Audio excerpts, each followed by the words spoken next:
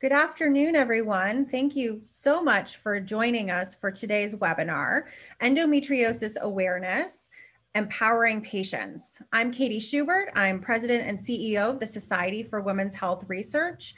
SWHR is the thought leader in promoting research on sex as a biological variable and improving women's health through science, policy, and education. We are pleased today to have three distinguished panelists joining us. Dr. Stacy Mismer is a professor of obstetrics, gynecology, and reproductive biology at Michigan State University. Dr. Susie Asani is an associate professor of obstetrics and gynecology and director of the University of Michigan Endometriosis Center. And Tara Hilton is a patient advocate and founder of the Yellow Cape, a Delaware-based endometriosis advocacy nonprofit. I'd also like to thank AbbVie for sponsoring today's webinar. We are live tweeting during today's event, so we invite you to use the hashtag SWHRTalksEndo as you tweet along. And at this time, I'd like to introduce SWHR's Director of Science Programs, Dr. Irina Ninye, who will be moderating the event today. Thank you, Katie, and welcome everyone. Endometriosis is a gynecological condition that affects more than 200 million women worldwide. It is a chronic condition in which the tissue that resembles the uterine lining grows outside of the uterus, forming lesions that may cause pain in your pelvis and back, between periods, and with intercourse. There are also concerns with heavy menstrual bleeding and infertility. Endometriosis can severely impact a patient's quality of life, and due to societal stigma around menstruation and gynecological disorders, for many women, the disease often goes undiagnosed or untreated for some time. SWHR's Endometriosis and Uterine Fibroids Network was founded in 2018 to raise awareness of research gaps in unmet needs in endometriosis and fibroid care. The network consists of researchers, clinicians, patient advocates, and policy leaders who are passionate about improving care for those with endometriosis and fibroids. SWHR has worked with this network to address patient needs on their journey through diagnosis, treatment, and the management of endometriosis. So today we have three experts from our Endo Network here with us to share some information about endometriosis, as well as some insight and strategies for empowering patients and enhancing their quality of life while experiencing endometriosis. Following the speaker presentations, I'll be moderating a discussion with all of our panelists. So we invite you to use the Q&A box to submit questions throughout the event. So we are going to kick off this conversation with Dr. Stacy Mismer, who will share about the prevalence and impact of endometriosis, as well as how stigma adds to the burden of disease. Dr. Mismer? Oh, thanks much, Irene. Let me share the proper screen. All right, here we go. So again, thank you very much, Irene, for that great introduction. Thank you to the Society of Women's Health Research for organizing our webinar today. And I'm going to start us off with talking about endometriosis scope and burden of disease for girls and women. So what is, actually, let me minimize that. All right. So what is endometriosis? Who does it affect? Well, as Irene already summarized a bit, endometriosis is defined by the finding of tissue resembling the lining of the uterus outgrowing and surviving outside of the uterus. So this tissue is often called lesions, sometimes referred to as plaques or implants, nodules for deep endometriosis, endometriomas, ovarian endometriotic cysts. And in addition to that required presentation of the observation of these endometriotic lesions, there are symptoms common to associated with endometriosis. So these include, most prevalent is pelvic pain during menstruation, but also between periods, lower back pain, painful intercourse, often painful defecation and urination, infertility, and fatigue. We see about 80% of those with endometriosis confirming that fatigue impacts their life. And so this has a large impact on the quality of life of girls and women with endometriosis. From the World Endometriosis Research Foundation, conducted several years ago a global study of women's health. This includes centers from across the world in 8 countries, and a total of 3,000 women reported, who had had surgically confirmed endometriosis, reported on their quality of life impacts. These included about half reported that endometriosis was impacting their sexual health, and a full third reported impacts on relationship with family, performance at work and school, impacts on their household, housekeeping and home life environment, attendance at work and school, and a difference to their performance, social activities, and also participation, about 20% participation in sports, particularly for adolescents and those in high school. And these impacts happen at critical points in the lives of girls and women, where particularly for adolescents, when they're just forming sort of who they are, how they want to move in the world, their social networks, their comfort with social interactions. And we're going to talk a little bit about the stigma of menstrual health and menstruation related disorders and how that impacts life as well. So endometriosis affects across the lifespan. The estimates that we have are about 17% of adolescents who are menstruating, overall 10% of women across the life course. That's how we get at that 200 million women who likely have endometriosis. That when we look at world population levels of women with reproductive age, that 10% translates to that 200 million women, and about 5% of patients who are postmenopausal. Now, the importance of these numbers, though, these are only our estimates among those who are successfully diagnosed. And so we have to consider a lot who ends up with a successful diagnosis, what the impacts of difficulty of diagnosis have on these numbers, and the reality that given the requirement for surgical or ultrasound and magnetic resonance imaging, MRI, diagnoses, why this may not be a true reflection of endometriosis affecting girls and women across the globe. So one of the critical things on these paths to diagnosis is, first, we have to note that there's an issue, that there are symptoms that are informative. And so we have this problem with what is normal menstruation. And normal really to any individual is what is normal to them. These are often symptoms and circumstances that aren't highly discussed.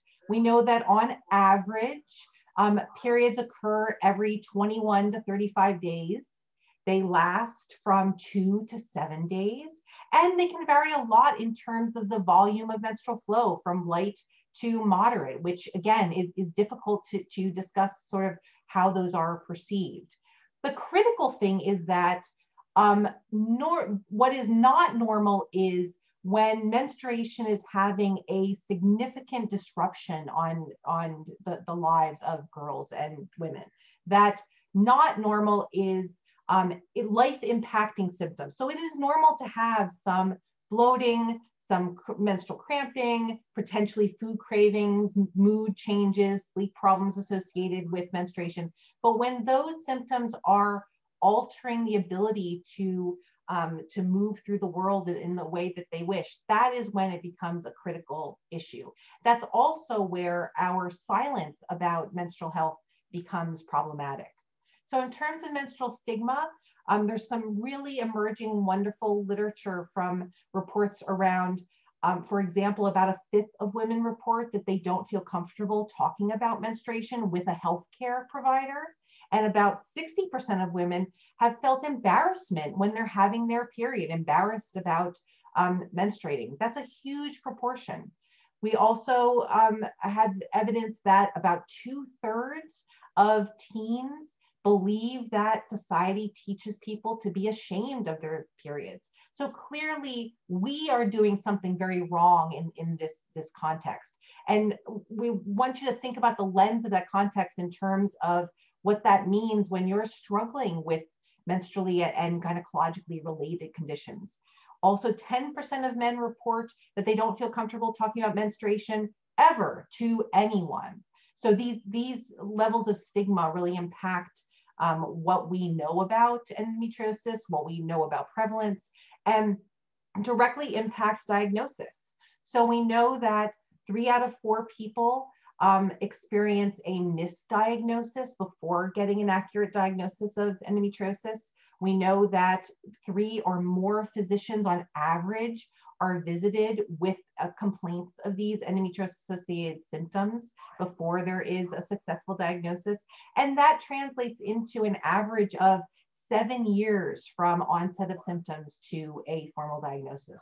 So these are all issues that we want to bring into the context of discussion for this webinar and want you to be keeping in mind as we move forward with our next excellent presenters.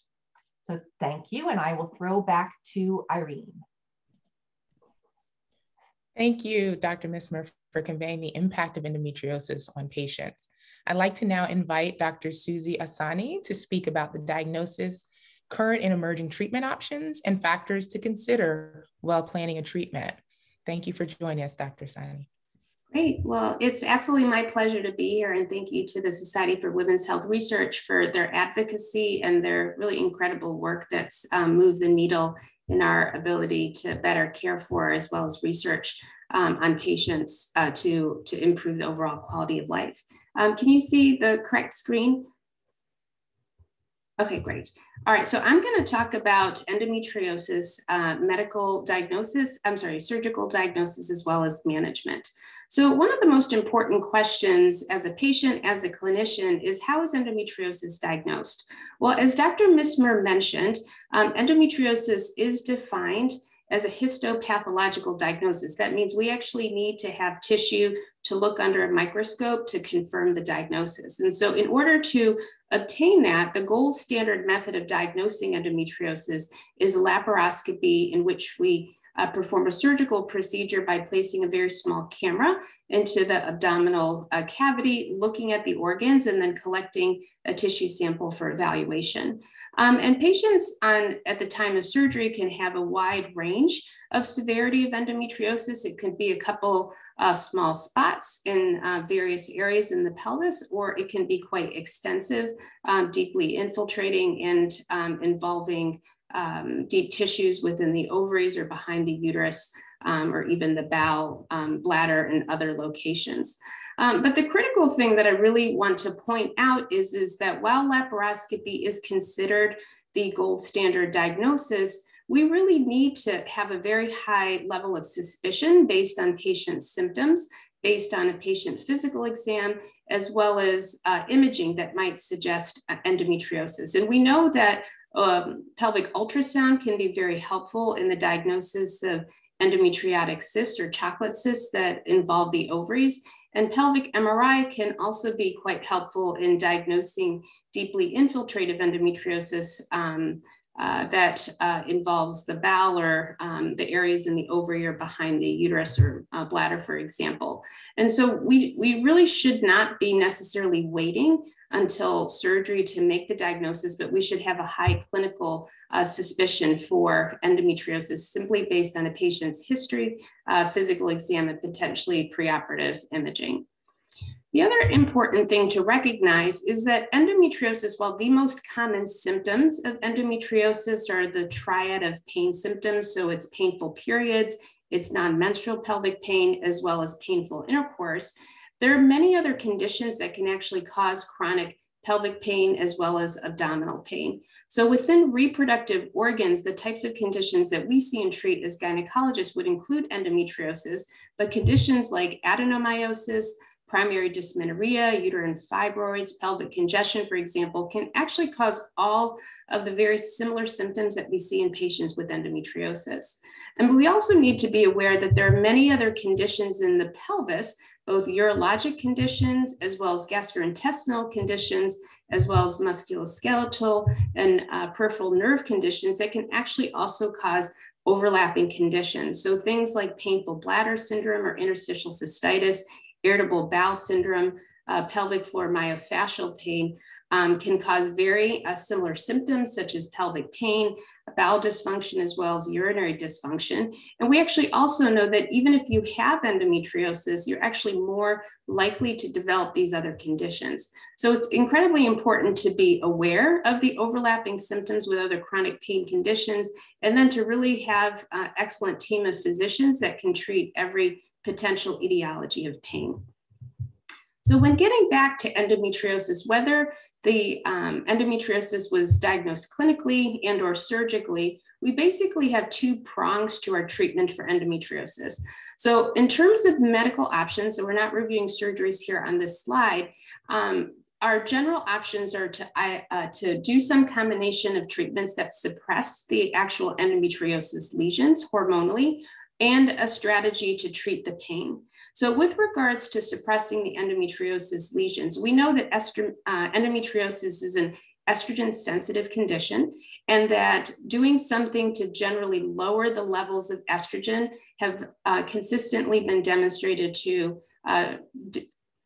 be associated with improvement in patients' clinical symptoms. And this can be done in a variety of different ways. So these can be done with a combination hormonal contraceptive pill that contains both estrogen and progestin, so a classic birth control pill. We do this often with progestin-only therapies, and several of these have been specifically FDA approved for the treatment of endometriosis. And we can also do these with GnRH analogs, so gonadotropin-releasing analogs, either agonists or antagonists, to lower estrogen levels.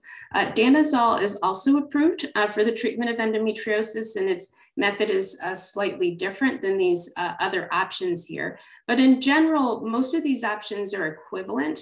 There aren't a lot of studies that compare each option to each other, but we generally know that for the vast majority of these treatment options, about 70 to 80% of patients report a significant improvement in their symptoms.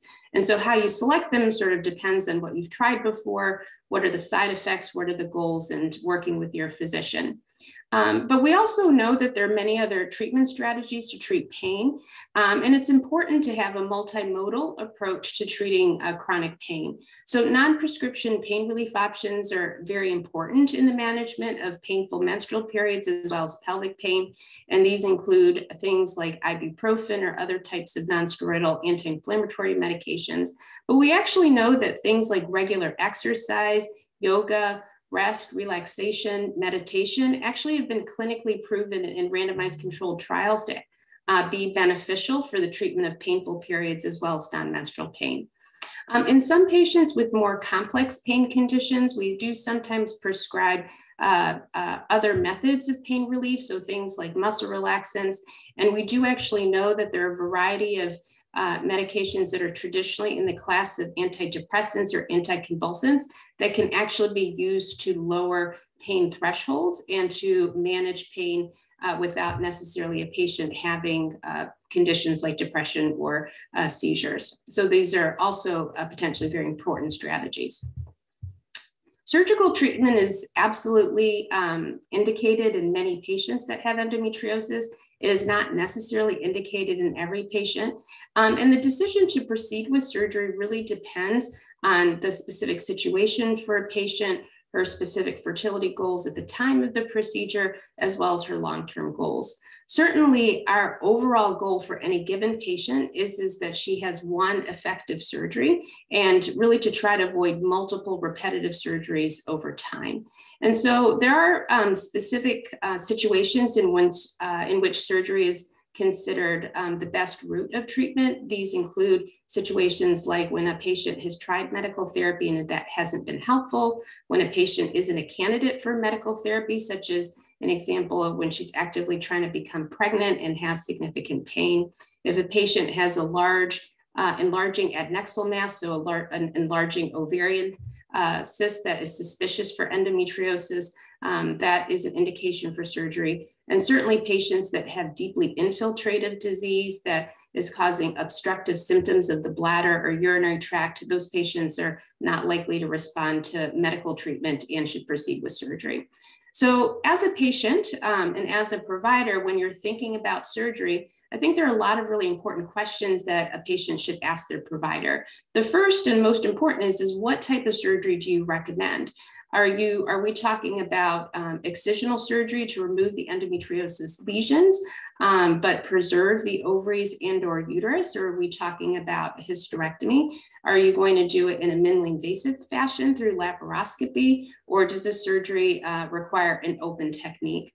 How long will the surgery last? And what is your expectation for me with regards to my recovery? And what are the types of complications that I might have to anticipate? There's certainly no risk-free surgery. There's no risk-free treatment. And what would be the most common, as well as less common, but more morbid or more severe types of complications that I could experience?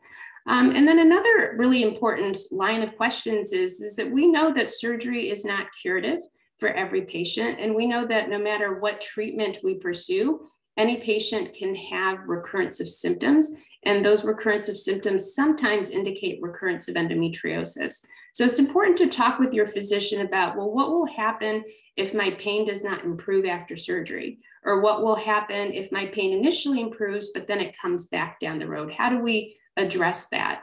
Is there anything that you would recommend for me to do to prevent recurrence of pain after surgery? Or are there other things that you think might potentially be causing my pain that we should be treating before and after surgery? And then finally, for patients who want to preserve the option of getting pregnant in the future, how will surgery affect my future chance of becoming pregnant? Because there are certainly some types of surgical procedures that can actually decrease and or negatively impact future fertility. So when you decide a treatment plan, this really should be a process of shared decision-making with the patient, with her family support, as well as the provider. And there are many different factors that will affect a treatment plan. Your age, your lifestyle, your family planning goals, the treatments that you've tried before, what has worked and what hasn't worked, what types of management options you've tried, as well as how helpful they've been, and have there been any side effects of those treatments. These are all important considerations, and I think it's really important to also recognize that all of these can change over time. And so whether it's a younger woman, before she's had her family that wants to preserve her fertility and potentially wants to avoid surgery, what are the medical options? And these priorities can certainly change over time for any given patient over her lifetime. And so what might work for her on a given day might not be the right set of treatment options for her 5 to 10 years later. And then finally, this slide is really just meant to emphasize to both providers as well as patients, a shared decision strategy with the provider and patient is really critical to making sure that every patient is heard, her priorities are heard, and that you make a shared decision based on those priorities. But it's not just a one-stop deal. We always need to reassess. Once we try a treatment, not every treatment works. We reassess in a couple months after that treatment and then readjust the plan according to her response and her priorities at the time. So that is my summary. It is really a pleasure to, again, be here, and I'll turn it back over to Irene for Ms. Hilton, our next speaker. Thank you, Susie. And now I'd like to invite Tara Hilton to share her own endometriosis story and give her insight on discussing endo with providers, as well as wellness tips for better day-to-day living with endometriosis. Thank you, Irene. So again, I'm Tara Hilton, the founder of the Yellow Cape, and I just want to thank the Society of Women's Health Research again for the incredible work you're doing and for giving us this opportunity. I'm very honored to be here and to be able to share the patient journey aspect. So like so many others, the patient journey is just full of so many lessons learned and potholes. And I think that we've gotten to a much better place, but back when I started my journey, I had so many lessons learned. So trying to put them on this slide, I decided to hit some of the big milestones. 1990 is the earliest time I can remember of when I really started feeling symptoms. And it was to a point to where I went to high school. Every single month, I would notice I was in the nurse's office. I had incredible pain to where I couldn't function like the other kids. And You know, I had an incredible amount of bleeding that was just so embarrassing, bleeding through my clothes. And I just sort of didn't feel like mine, you know, my period was the same as the other girls my age. The school nurse said the most incredible sentence that we all cringe at, and it's just a bad period. So I heard those words. I thought, okay, Tara, you're a wimp, you're weak. You got to just deal with this. And I used to be so jealous of the others my age and wanted to be strong like them. So, you know, throughout high school, yeah, I became someone that was a frequent visitor to the nurse's office. I would go in there the first day, second day sometimes of my cycle, lay in there with a heating pad all day. She was constantly giving me ibuprofen, Tylenol. And it just, you know, was something I accepted as my normal. Fast forward to 1995, you know, I went back, saw a new family doctor, and she said, you know, you have irritable bowel syndrome. That's what's wrong with you. And I was like, wow, finally I have a diagnosis. Only the medicine she gave me didn't change anything. It continued on. You know, all my symptoms were still there. I became a young mother, and so I had 2 children, and I noticed that both pregnancies, as far as pain-wise, you know, that I had been experiencing with my cycle, was gone for the 9 months. And then after I gave birth, it came back with a vengeance. So I continued through my journey, you know, like, this is irritable bowel syndrome. I've just, you know, it's a bad period. I have irritable bowel syndrome. Toughen up. You got to make it. You'll see in 2006 on here, I finally saw a gynecologist. I was recently married, you know, and decided I'm gonna, you know, try to have a child. We took out an IUD, which was one of the prior treatments for some of my pain. And 3 weeks later, I was still just bleeding profusely. I was in an incredible amount of pain. And after a pelvic ultrasound, they determined I had, I think it was 6 centimeter chocolate cyst on one of the ovaries and some other things going on. And they wanted to take me into surgery pretty quickly. So go in for minimally invasive laparoscopic surgery to remove a cyst. You know, at the time, like I said, I was just married. So my husband had driven or flown into town, and we just went into surgery. I lived in a different state from my family. So I thought, you know, I'll wake up in a couple hours, I'll feel a lot better. When I woke up, I was in ICU, and a couple of my family members from a nearby state were next to my bed, and I could tell everyone was crying. I was so confused, didn't understand what was going on. And when the doctor came in, we were told that as soon as she went in, she saw I was full of cancer, closed me up, and told him it was spread everywhere, and I probably didn't have very much longer to live. So I, you know, spent a few days in the hospital trying to grasp that, you know, I have 2 small children, and now I'm going to die of some cancer I had no idea that I had. Decided to get a second opinion with a reproductive oncologist. So 2 weeks later, I had my appointment and found out it wasn't cancer, it was endometriosis. The gynecologist wasn't familiar with severe endo. I had severe stage 4 and frozen pelvis, and she saw the adhesions and thought it was cancer. So can you imagine, I spent 2 weeks thinking I was dying, but I felt better that I didn't have cancer, but then I felt just as confused that it was endometriosis. I didn't know much about it.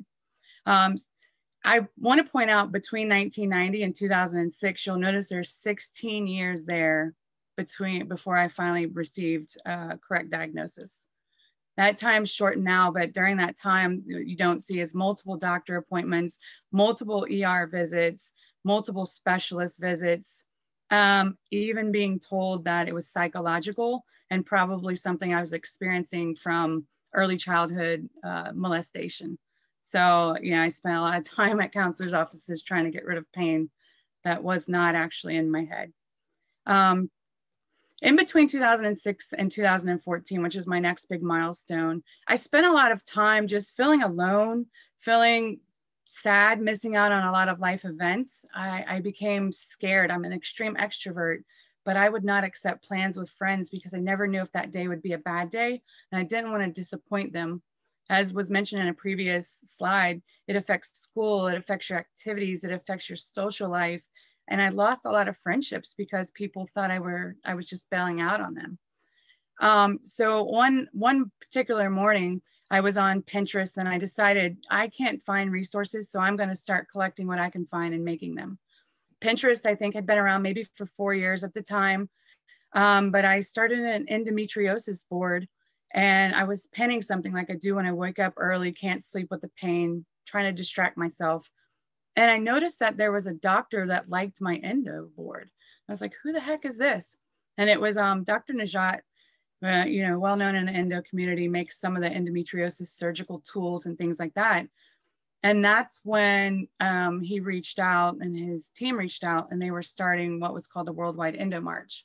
So I was one of the very early people that were recruited to be in that, representing the state. And from there, it was just a great outlet for me to really take some of this adversity that came with the disease and turn it into something good.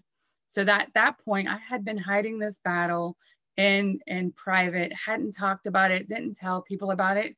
But I knew if I were going to go down to DC and speak in front of the world, I needed to just, you know, finally start coming out and stop being embarrassed about it. And that was very liberating for me. So again, like fast forward to 2016, where you see it, I had been through so many surgeries, 11 surgeries, you know, failed in vitro. I had come to a point to where my endometriosis was so tightly bound, and I'd had enough cleanup surgeries where it was getting dangerous to keep going in there. I decided, I kept getting bowel blockages, and I finally had to make a decision to, you know, start a new chapter. I ended the chapter of, you know, hopeful having another child in life, and decided I needed to be proactive because it had become to a point where, you know, an emergency surgery was not going to leave me in a good position. So I needed to be proactive about this. And that's when I decided to have a major cleanup surgery, full hysterectomy, and they did quite a bit of work. But this is a pretty extreme case, but a lot of these similarities are exactly that for the people that go through endo. In there, what I didn't mention is, you know, it's confusing because you have to take the treatment that is available to you with the type of insurance you have. And oftentimes that can limit us. So do the best, you know, that you can with what you have. Try not to get weighed down when people are like, take this medicine. No, don't take that medicine. That's the wrong surgery. This is the right surgery. That's the wrong kind of doctor. It just becomes overwhelming. Just take a step back, look at your own scenario, and you have to make the decisions with your doctor that fit with everything that you have. One of the biggest challenges in my journey was fighting the stigma. As I mentioned early on, the nurse had me convinced that I was weak, I was wimpy. I, you know, couldn't handle things as strong as my peers. And so we have this stigma around always comparing yourself to someone else's journey, someone else's cycle, someone else in some kind of way. You know, some people are just fine and make it through, and other people, you know, it really, really impacts them. So try your best not to compare yourself. Compare yourself to yourself if you have to. Keep a journal, you know, and look at any changes that you have for yourself, but just don't compare yourself to other people. When people make some of these stigma comments like Shark Week, monthly visitor, Ant Flow, the curse on the rag, you know, the time of the month, it makes us feel embarrassed and like it's something we shouldn't talk about. But if you feel like something's wrong, talk about it.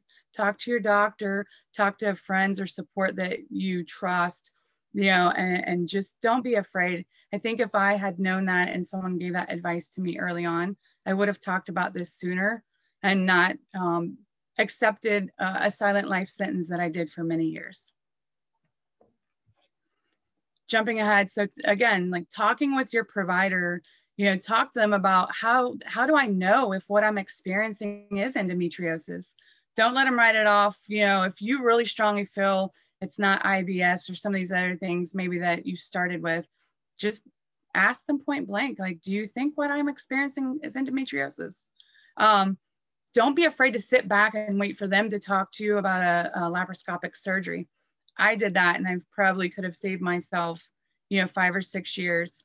I'm not saying, you know, the doctors obviously are the experts, so I'm not saying demand it, but just be open and say, you know, hey, should I get this to fully diagnose what's going on? What do you suggest? Talk to them about what treatments are there. If you feel like you've tried something and that doctor's going down that path, let them know, I've tried this, didn't have great results. Is there something else I can try? And be sure to ask them, like, what are some of the risks and benefits? What are the side effects I should expect?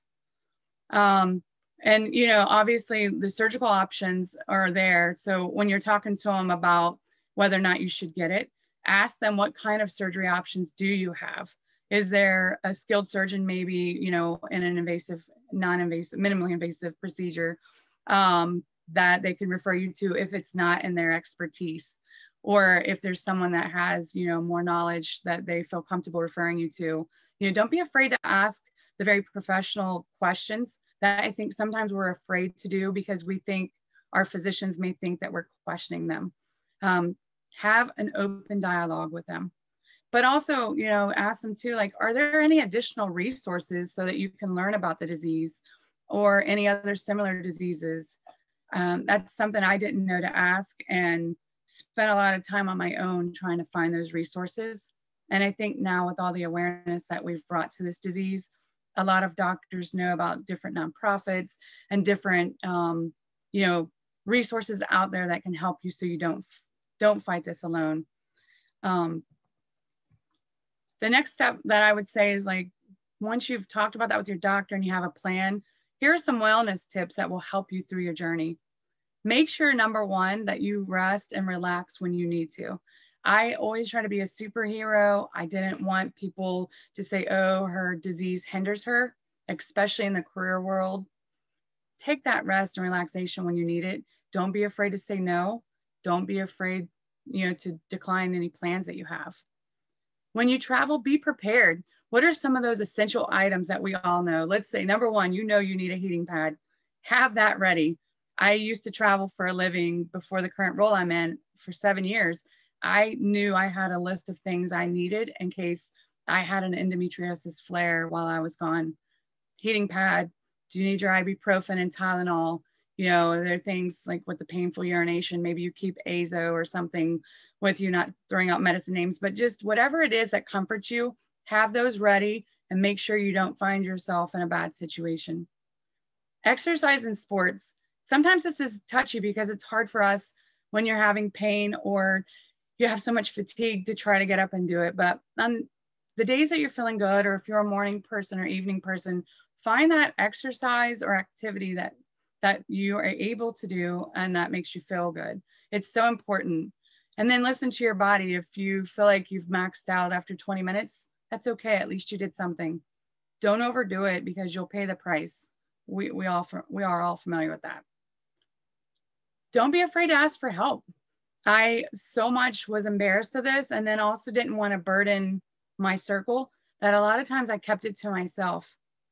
I'm fortunate that I never went through depression, but I know a lot of people do. And I did always feel like that alone feeling, I didn't have anyone to talk to. And it's a lonely place to feel so alone, feel so different. Reach out there. There's fabulous Facebook support groups. Your doctor's office may even have support groups. The Yellow Cape, that's one of our biggest missions. We don't want anyone to ever feel like they have to battle this alone. So reach out. And if you don't feel like you have the support in your circle, that's another reason. Just make sure you have it. Mental health piece of this is an area that we don't talk about enough, and it's important. Sexual health, we talk about it. It's just as uncomfortable, if not more, than talking about your period. But guess what? We talk about it in our groups. How many times do we feel disappointment that we're giving our, spouses or our partners because we're not able to be, sexually healthy as we'd like to be? Talk about the pain, talk about every aspect of it, and find a compromise. It's important. Snack well, your diet. Obviously, there's a lot of inflammatory foods. So really do some research there and make sure that you're aware of the different foods that are causing maybe your symptoms to flare up. Keep a journal, and every aspect like that. But it's important. There's a lot of research around the diet piece of the flare-ups of the disease. And then work and school. Don't be afraid to ask for an accommodation. The example I'll give you before we pause is I was working at a bank and I would go early morning to get treatments with a medicine that would, in my abdomen. And, you know, after the bandage up, I'd go to work, and getting there an hour late would leave me on the 12th floor of a parking garage in the inner city. And 9 times out of 10, the elevator was out. That may sound really lazy, but right after you've gotten that in your stomach, you're already fatigued. Oftentimes, by the time I would get down, my bandage was bleeding through my clothes. It was embarrassing. And after a while, I said, you know what, let me just ask if there's an accommodation. And I said, is there any way, just for the days I'm getting treatment, that I could have a close parking spot? And they came back and said, we want you to have one all the time. You're battling a chronic illness. And they gave me a parking spot, no questions asked. My manager didn't have to know. And I never thought in 1,000 years to ask for that accommodation.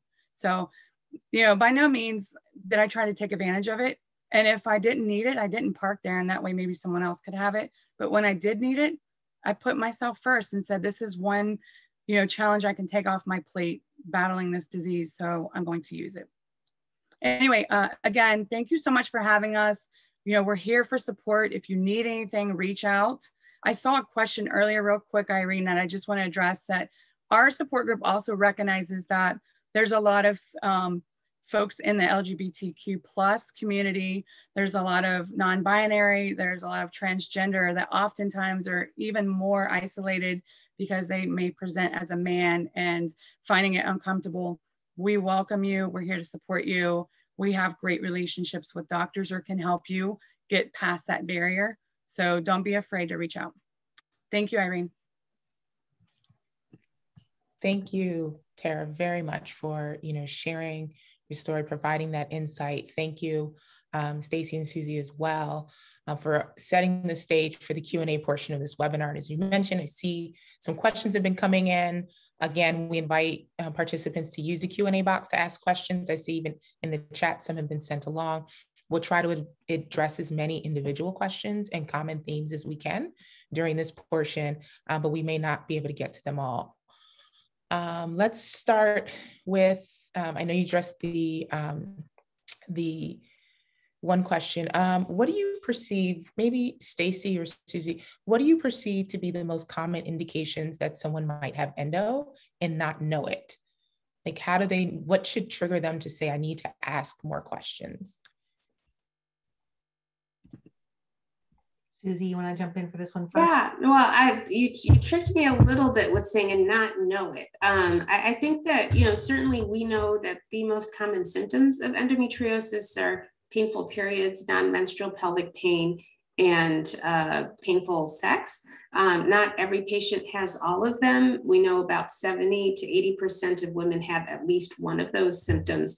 I don't know that we really understand sort of who are the patients that are less likely to be aware and or diagnosed. I think that's probably more related to stigma, to lack of access to medical care, to lack of awareness. And that stigma can be both on an individual patient or person level, you know, that they feel shy and or, you know, not comfortable talking about it, but also it can come from social, you know, their family, their physicians, and the responses that they've received.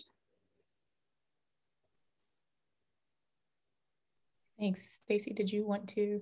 Well, I would just add that this is one of the things that's tricky in terms of access to diagnosis within families, for example. So, you know, you can have kind of two polar ends of reactions within a family. You can have a family who has dealt with pelvic pain and recognizes it as something that is not normal and something that should be brought to the attention of a clinician and should be fought for attention and diagnoses and treatments.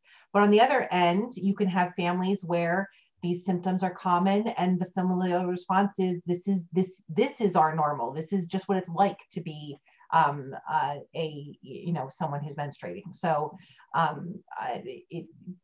the perception of symptoms and our kind of lack of knowledge about what the real prevalence is and how that affects what we understand as being associated with the disease is complicated. And actually, to kind of follow up, there are a couple questions have come in because we mentioned, of course, there's endometriosis can be experienced throughout the lifespan. And, you know, it's been raised or asked about, postmenopausal, and then that's something that often surprises individuals, that if you don't have the estrogen levels in the earlier stages of life, how can you still experience endometriosis? But then there's also a question that asks about someone who has a full hysterectomy now almost, I guess, 20 plus years and is still experiencing endometriosis. So if you don't have the circulating estrogen, if you don't have your uterus, ovaries, like how is that, can you kind of speak to that? Yeah. So, go ahead. Sorry. Oh, sorry, Susie. So I was go. And Susie can definitely then add. Additionally, I just wanted to say that from the scientific and the prevalence standpoint, historically, right up through now, almost all studies just focus on those who are premenopausal, and so we have very little data among postmenopausal women. We know for certain that endometriosis can be diagnosed for the first time in postmenopausal women. What we don't know is if that's endometriosis that has been present and just now is delayed diagnosis, or if there is de novo development of, for example, endometriomas. So as people have more access to imaging, as scans for example, ovarian cancer concerns and things come up, we are definitely picking up now on more postmenopausal endometriosis than we had in the past. The case series in the literature have almost solely been in women who are taking hormones in postmenopause, but we are seeing some cases among those who are not on hormones. So the short answer is we don't really know, and it's definitely an area that needs more attention. Clinically, Susie, sort of what is your experience and knowledge around this been? Yeah, no, I mean, that you summarized it perfectly, Stacy, in that, we know that endometriosis is an estrogen-driven condition, and it is quite rare in menopause, but it is not impossible. Some of the most common sort of case reports have been reported in women on hormone replacement therapy, so that they're actually getting estrogen as part of their hormone replacement therapy and then have endometriosis, and many of them have had a history of endo. But exactly as Stacy has said, there are reports of patients not getting at least supplemental estrogen. We do know that even in menopause, there is a possibility of low levels of estrogen. Estrogen comes not just from the ovaries, but it can come from adipose tissue or fatty tissue. And we also know that endometriosis lesions within themselves can generate estrogen. And so there are a lot of theories as to why this can happen. So it is not common, but it is not impossible. And newly diagnosed endometriosis in menopause does certainly raise the level of concern that there is a malignancy or malignancy within that lesion that you're seeing, whether it's an ovarian mass or something like that. But it's, again, these are quite rare and certainly not the most common thing that would explain pelvic pain in menopausal women. What I think a related question that someone brought up was and I think it's sort of relevant to this, but to all patients in general, someone asked in the chat whether if someone has an ultrasound and we don't see endometriosis, does that exclude the possibility? I think it's really important to emphasize that the only way to almost certainly diagnose or exclude the possibility of endometriosis is generally by surgery. Ultrasound really, at least within the United States, really it does a very good job of diagnosing ovarian endometriosis, but generally a very poor job of diagnosing any other type of endometriosis. So superficial as well as deep disease. And so the absence of imaging findings on any type of imaging, whether it's ultrasound or MRI, does not exclude the possibility. It just reduces the likelihood of a big ovarian lesion and or deep endometriosis, which we mostly see on MRI, but even it's not 100% accurate. So it really doesn't exclude that possibility. I think part of the key take-home message is, if regardless of what age you are, regardless of what gender you are, if you're experiencing symptoms that don't feel right in your body, that deserves attention. And regardless of age, it is possible that it's endometriosis with, kind of varying commonalities across the life course. But the key thing is that, to listen to when something seems wrong and discuss that with your clinician. We have a question as far as when it comes to pain. I know you kind of touched on it, but when you have severe pain or pain during intercourse, how do you alleviate that? And so, is that what the birth control is for? Someone is asking, or other treatments that are particularly helpful for that? Well, I would, that's a hard question to answer in a very short amount of time, but I would say pain is a multifactorial symptom. And I think the most important thing to be evaluated for with your physician and or medical team is what are all of the potential etiologies of pain, and then develop a treatment strategy for each of the potential etiologies. So hormonal suppression and or surgery, is directed specifically at the endometriosis lesions, with hormonal suppression suppressing the lesions and surgery excising them. But that is not the only potential source of pain in women with endometriosis. And so the other types of things that we do, whether it's medications and or physical therapy and or treating the other potential causes of pain in a patient with endometriosis, like painful bladder or irritable bowel syndrome, is all directed at treating the underlying source of pain.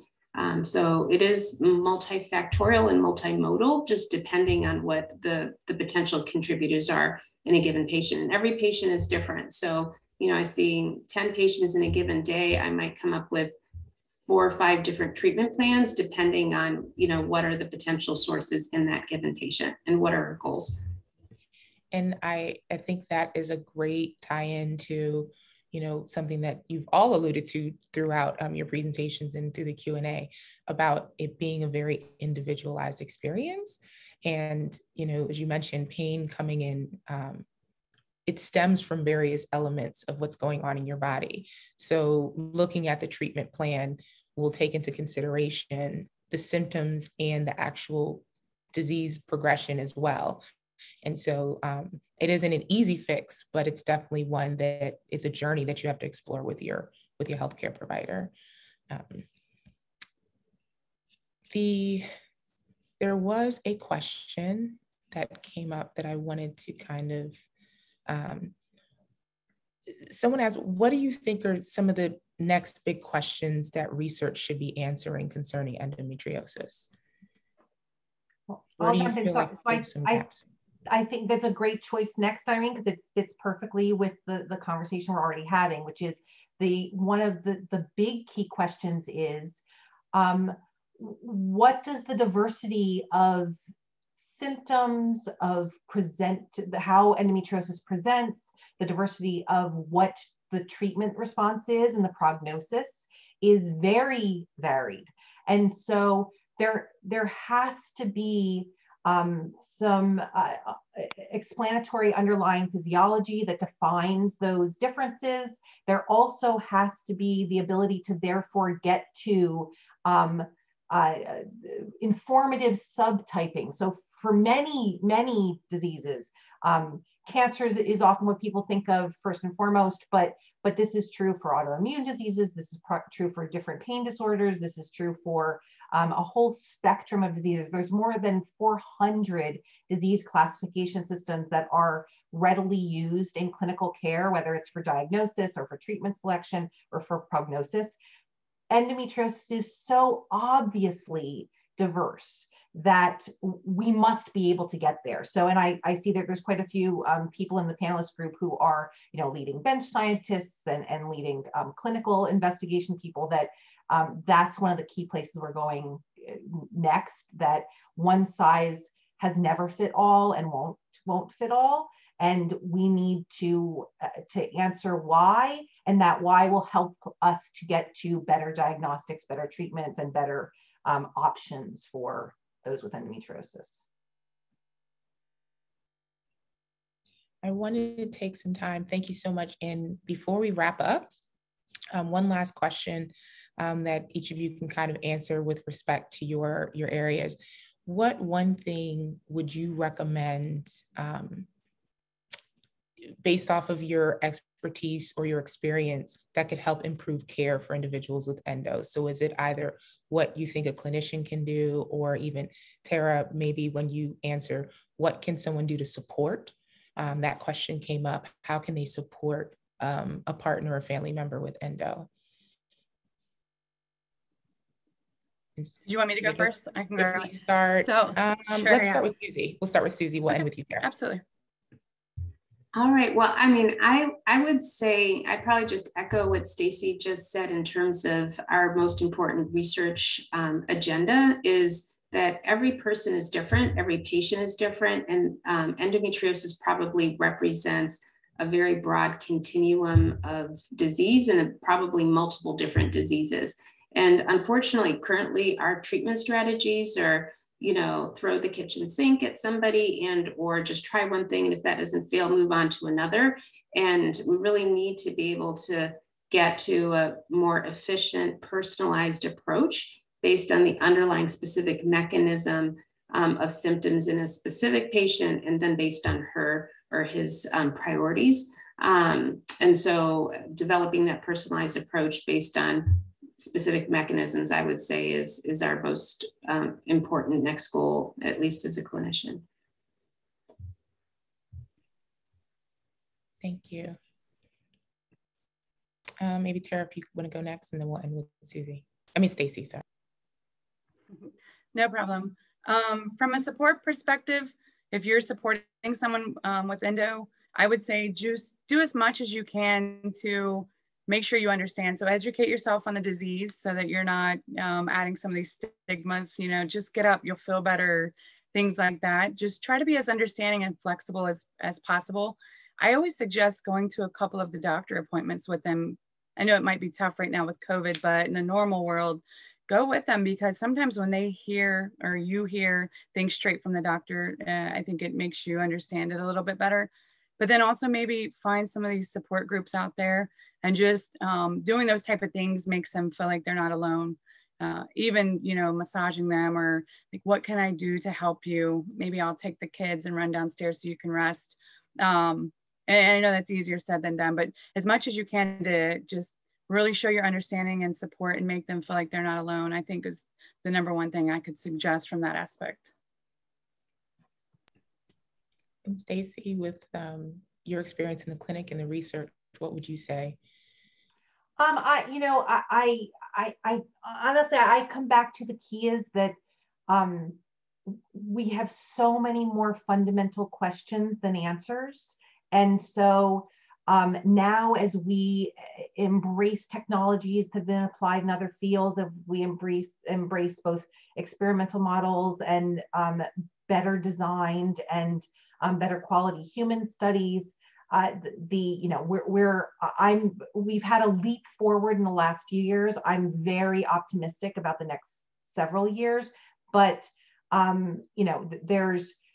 there's actually very little data supporting a lot of our assumptions, and I'm excited that that's going to change clearly. You know, I'm expecting that a lot of the things that I believe or have found when we understand better will be found not to be true, and I'm really looking forward to sort of how that all starts to unfold over the next several years.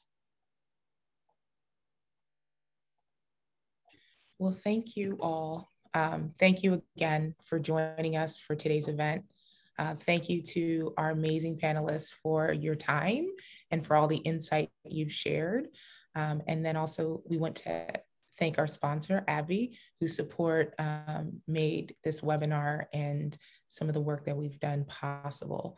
We will be sending out a recording of today's webinar to everyone who signed up, so watch out for that in your email. And again, thank you for joining us, and please enjoy the rest of your day.